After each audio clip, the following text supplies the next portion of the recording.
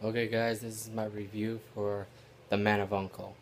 The Man of U.N.C.L.E, first thing I have to say about this movie, it's based off an old 80s TV series out there, a very campy comedy TV series.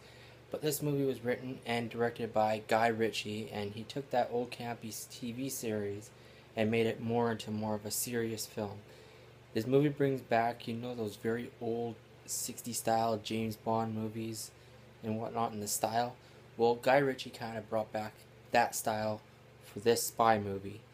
This spy movie is pretty much about a CIA agent and a KGB agent forced to work with each other, and they absolutely hate each other, but they have to work together to solve the case on who kidnapped this scientist, German scientist, and who is the one behind creating this advanced nuclear bomb.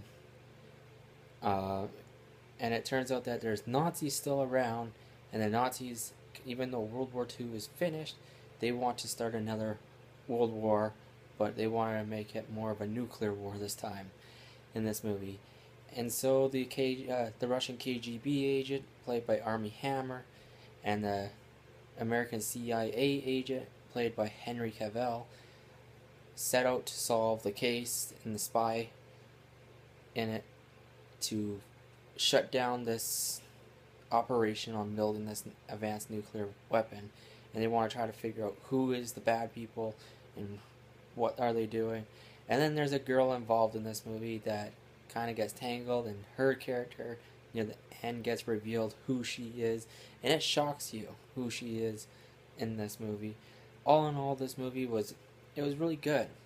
It kept me entertained, it kept me thinking, it kept me going, and I liked how they brought back an old style for this movie. They didn't take this campy TV series and totally make it modern.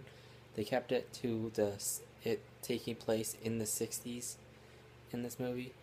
I like to see the old-fashioned cars back in this movie and all the other things. But anyways, Armie Hammer and Henry Cavill, they have that chemistry to make a good movie.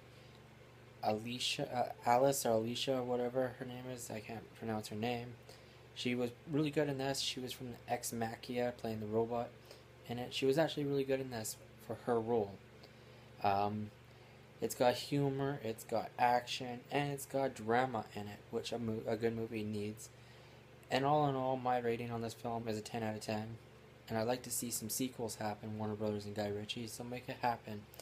If you guys have seen Man of U.N.C.L.E, let me know in the comment below what you thought of Man of U.N.C.L.E.